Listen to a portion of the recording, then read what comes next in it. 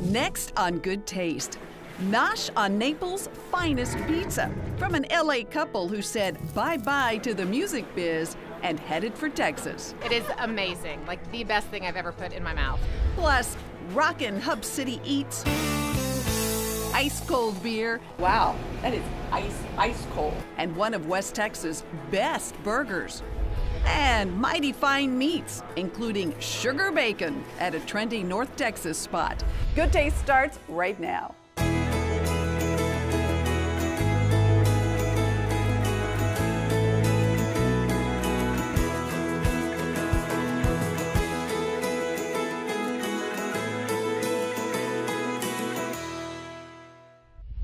Hi everyone, welcome to Good Taste. I'm Tanji Patton. There are plenty of delicious pizza places out there and everyone's got their favorite. But pizza perfection isn't that far away. We found an adorable spot in Austin with pizza so good and so authentic, it's earned an official stamp of approval. It'll earn yours too.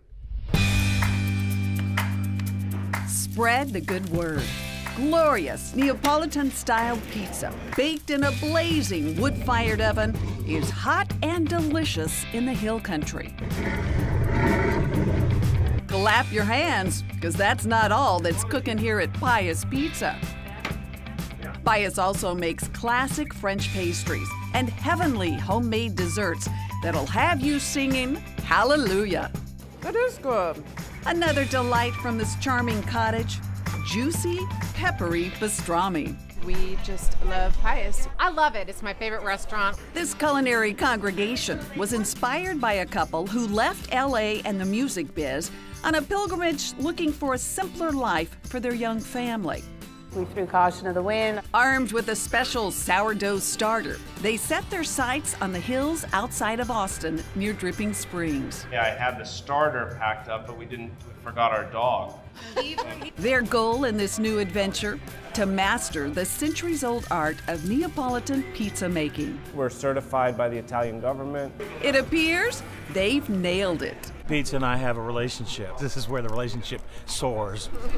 The Fat Queen is one righteous pie, built on a classic sourdough crust.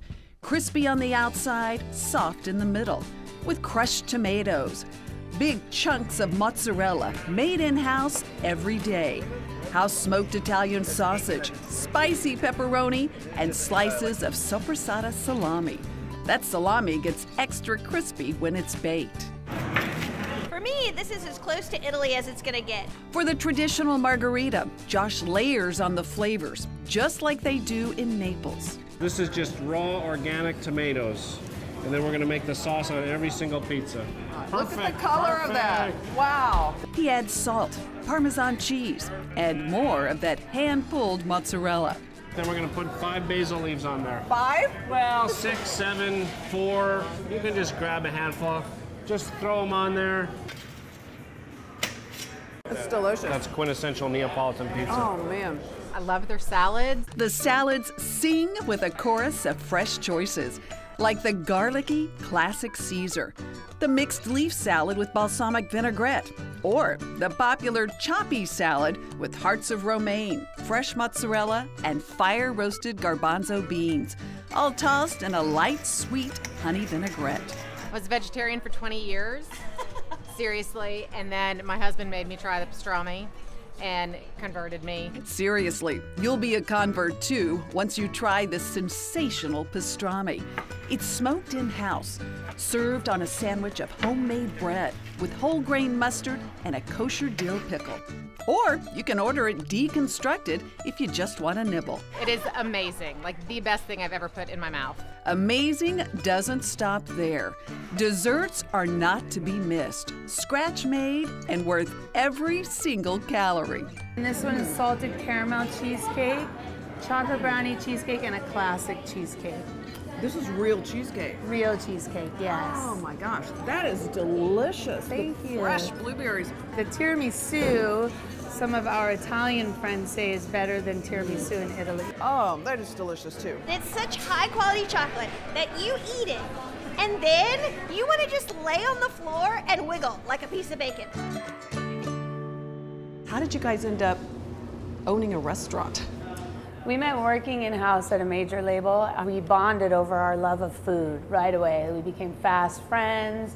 Josh and Paige married soon after and started a family. We were really burnt out in LA from the corporate life, so we just kind of wanted to get away, but to get away somewhere amazing. It's a burning flame, like we wanted to be in food, and no one was really going to tell us we couldn't be anymore. And our kids were little, we were getting older, and we said if we're ever going to do this, this is like we have to do it. So did the pastries come first or the pizza? The sourdough bread was The first. yeah. And that's what got us into Neapolitan pizza, because Neapolitan pizza is more akin to artisan bread baking. Josh mastered artisan bread making along with classic French pastry making literally from trial and error. How long did it take you to learn this? To get it perfect, just like you wanted it? Years. Years. But it's always a work in progress, little nuances of how you can improve your process. The flaky and delicious French pastries are sold next door at a cute coffee shop called Pieous, where the coffee alone is worth the trip. But what put Pieous on the map is the pizza. This is one of our signature pizzas. It's called a bacon blue. We start with a fresh mozzarella. This one pops with blue cheese and gorgonzola. Then I get this sticky bacon marmalade. Bacon marmalade? Bacon marmalade. Gonna be good. Out of the oven, it's topped with fresh arugula and Parma prosciutto. It's the gorgonzola and that bacon. Sorry, I can't stop eating it. You won't want to stop eating either. So just have another bite and enjoy at Pieous. The best pizza I've ever had. I'll definitely be back.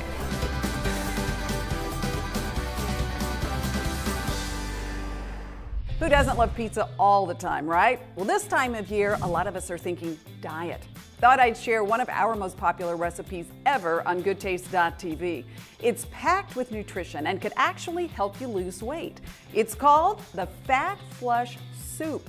It's loaded with healthy ingredients like chunky vegetables, lean protein, you could use chicken, pork, your choice, zesty spices, and fiber-filled beans that are known to fill you up and help regulate your blood sugar. It's great with a little squeeze of lime, just kind of adds a little brightness.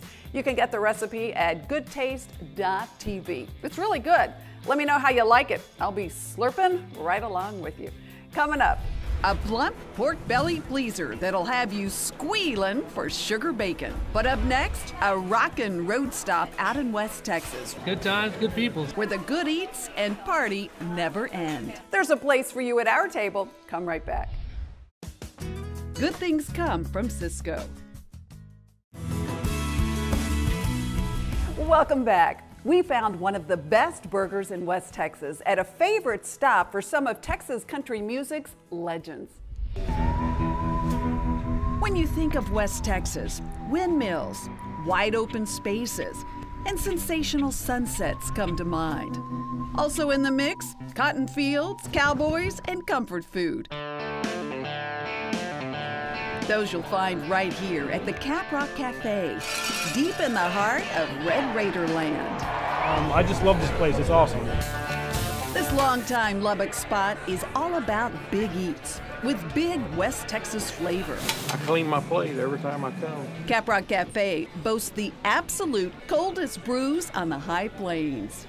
Wow, that is ice cold. Yes. Big fun and friendly service, where the party never ends. Cold beer, good times, good people. Caprock Cafe tips its hat to the heart of West Texas by paying homage to rodeo cowboys and the music legends who wrote the soundtrack to this part of the country. Joe Ely, Robert O'King, Buddy Holly. The Caprock Cafe is like a mini Texas music museum. And we have a guitar over there from the Maines Brothers, which is a local band. Really? Yeah, every one of them has signed that guitar. The road goes on forever. A line from a Robert Earl Keen song has become a catchphrase here, where a few famous faces are known to stop by, including one of my favorites, Joe Ely. When he's in town, you'll see him sitting out here on the patio having a beer. Are you serious? Yes. Caprock honors Texas music, but this spot also serves up some serious Texas food. Joe Grill. Like this double-stacked Caprock burger with 2 all-beef charbroiled patties, dripping with American cheese, topped with sliced, grilled jalapenos, served on a buttered sourdough bun with all the fixins, and a mountain of crispy French fries.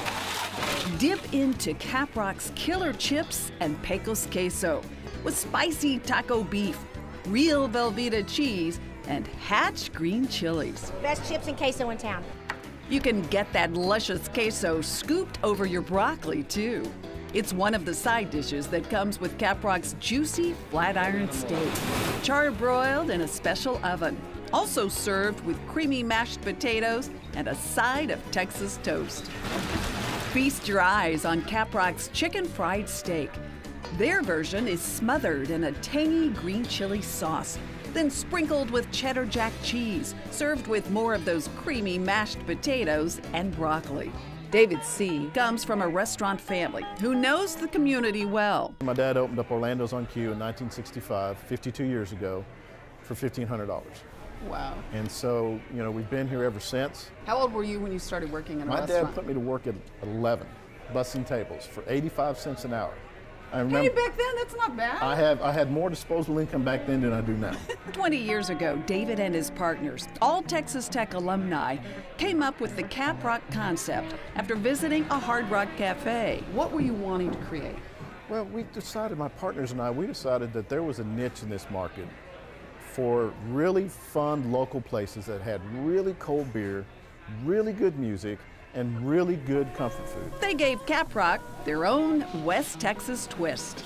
There's a lot of flavor in the food. We use a lot of green chilies, a lot of habaneros, a lot of garlic, you know, and just anything that's spicy we use. It's that extra West Texas pizzazz you'll taste in their house specialty, the 4-alarm fire Texas Philly cheesesteak. So we take our Philly cheesesteak.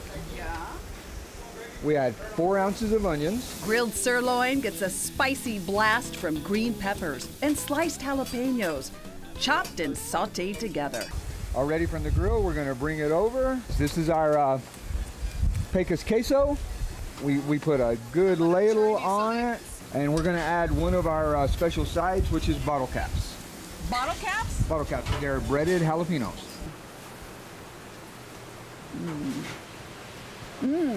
Whoa. Oh my gosh. I love this. You got a winner. That's fantastic. What better way to wash down a cheesesteak than with one of Caprock's Bloody Mary margaritas? Oh, that's good. Or a frosty schooner of cold beer. Got frost all over the glass. Very good. We keep our beer at 28 degrees. We keep them in our deep freezers, and this drops the beer to about 10 degrees. Each pour perfectly measured for a frosty finish right to the top. Oh my goodness, it's freezing cold on your hands. Yes. So grab a cold one and get a real taste of West Texas at Caprock Cafe. Love the place. Up ahead, eating light, try my diet-friendly wine finds. But next, ranch to table eats with a refined edge. That is delicious. North Texas' delicious deli and whiskey bar. Keep your seat at the table. We'll be right back. Good Taste with Tanji is brought to you in part by H-E-B.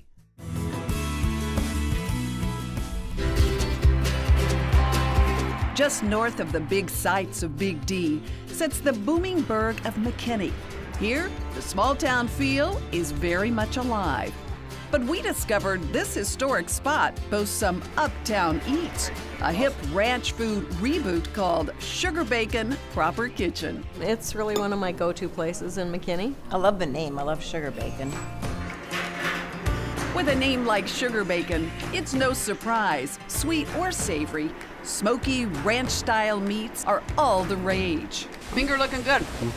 We're talking juicy prime steaks and plump pork belly, served up on shareable plates, along with garden-fresh salads, hearty sandwiches, and Southern-inspired entrees. It's in the old downtown district, and so it's got that nice old historic vibe. The vibe is just as fun as its name.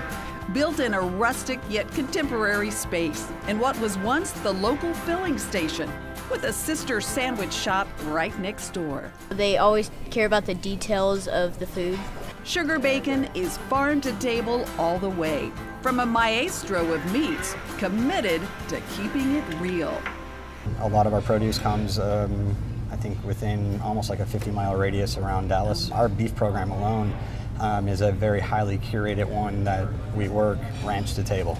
A difference you'll taste in this divine, double thick and juicy pork porterhouse, plated over a heavenly pile of hominy mixed with fresh green chilies, dressed with a harvest salad of arugula, crisp apples, pickled onions, and seasoned with ancho chili powder. The Sugarbacon burger can't be beat. It has bacon on it, and it's chopped up, so when you eat it, the bacon doesn't all come off. It's a prime beef double burger with house ground sirloin and chuck, a luscious layer of white barbecue sauce with homemade mayo, melted cheese, and house-cured bacon, served on a toasted bun with crispy hand-cut fries. Sugarbacon will have you with its ham board, a specialty of the house. You do all of the hams on here, and each is done a different way. It is. Okay. It's all done in-house, and they take anywhere from 3 to 12 days. Each smoky slice with its own unique flavor. A little bit of garlic, some smoked paprika. That is delicious. So, thanks. No time to nosh? Grab a sandwich next door at the Butcher Board Deli. We have our house-cured ham, and it's cured in a brown sugar sorghum brine for 9 days, and then we smoke it and then roast it. It's the whole hog here, literally, stacked with house-smoked pulled pork and apple-smoked bacon, made as a breakfast sandwich with a farm-fresh fried egg. Does one person really eat all that? Yes, ma'am. I bet some, woo! I bet some get two. I knew that yolk was gonna go. Part of my cooking philosophy is always, stay as natural as possible, stay seasonal, work with what's around you. Something this modern-day hunter-gatherer has taken to heart. Okay, so you're into foraging. I am. You're one of a select group, I think, in this area. Kind of surprising. Every time I go out, there seems to be something new that I discover. Mushrooms, chicory, honeysuckle, wild ingredients, all discovered around McKinney that inspire Sugarbacon's fresh and local cuisine. It's kind of interesting to see the restaurants cooking like they do now and sourcing all local. It's kind of like what our grandmothers did. That's how I grew up. It wasn't a fad, it was our everyday way of life. From a chef who went cooking in his grandmother's kitchen to some of the finest kitchens in the country. Went to Chicago, did a little stunt with Charlie Trotter. What was that like? That was great. It was tough and demanding, but it was very much worth it at the end of the day. A drive for excellence he now brings to every dish he prepares, including the super popular namesake starter, Sugarbacon. Pork belly with a sauce on it. This thick and meaty pork belly takes 3 days to prepare. First, it's brined, then smoked and braised. It's deep fried, then marinated in a smoky ancho chili Dr. Pepper barbecue sauce. Look how tender that is. Oh, whoa, we're in Texas. Wash it all down with a sip from one of Sugarbacon's whiskey flights, featuring Texas grain-to-glass distilleries like Rebecca Creek in San Antonio and Iron Root Republic in Denison. Okay, they're all totally different. Yeah. It's all super good at Sugarbacon. We're definitely going to come back again. Cheers. Cheers.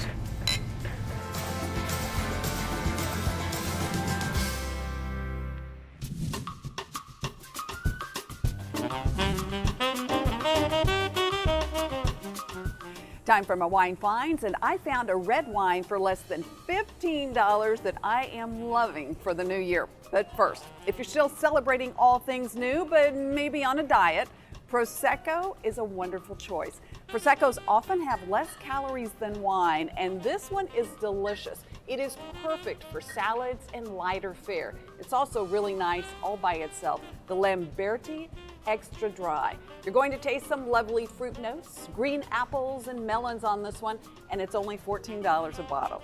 Up next, I chose another salad wine. If you're like me, I'm doing salads this time of year. This is the Silk Oak Sauvignon Blanc. Now this wine pairs with all kinds of things, fish, chicken, light or fair. It's a little bit rounder style Sauvignon Blanc. It has some melon and citrus flavors. There's even a hint of oak on this wine. It's a great buy at about $12 a bottle, Silk Oak. All right, red fans, I was so excited to find this wine. It is so good. It's a Malbec from Chile, the Gran Reserva Malbec, made by the Concha y Toro folks, which, by the way, if you ever go to Chile, it is worth a visit to this winery. It is stunning. This wine has beautiful flavors of black plums, blueberries, and dark cherries. Very soft tannins, so it too is wonderful all by itself. I can imagine cozying up to a fire, maybe a bowl of beef stew and a glass of this delicious wine. It's only $14 a bottle. As always, I found all my wines at H-E-B. Ready for some relaxation? Up next, how you could win a relaxing weekend at the beautiful Houstonian Hotel and Spa. How about a weekend away, complete with spa treatments? This could be your chance. Sign up right now at Goodtaste.tv for a chance to win a luxurious weekend at the Houstonian Hotel. This getaway includes relaxing spa treatments at the award-winning Trellis Spa, along with breakfast from the Houstonian's signature restaurant, Olivette. Don't forget to talk to us on social media. You can follow us on Facebook, Twitter, and Instagram. And as always, if you missed any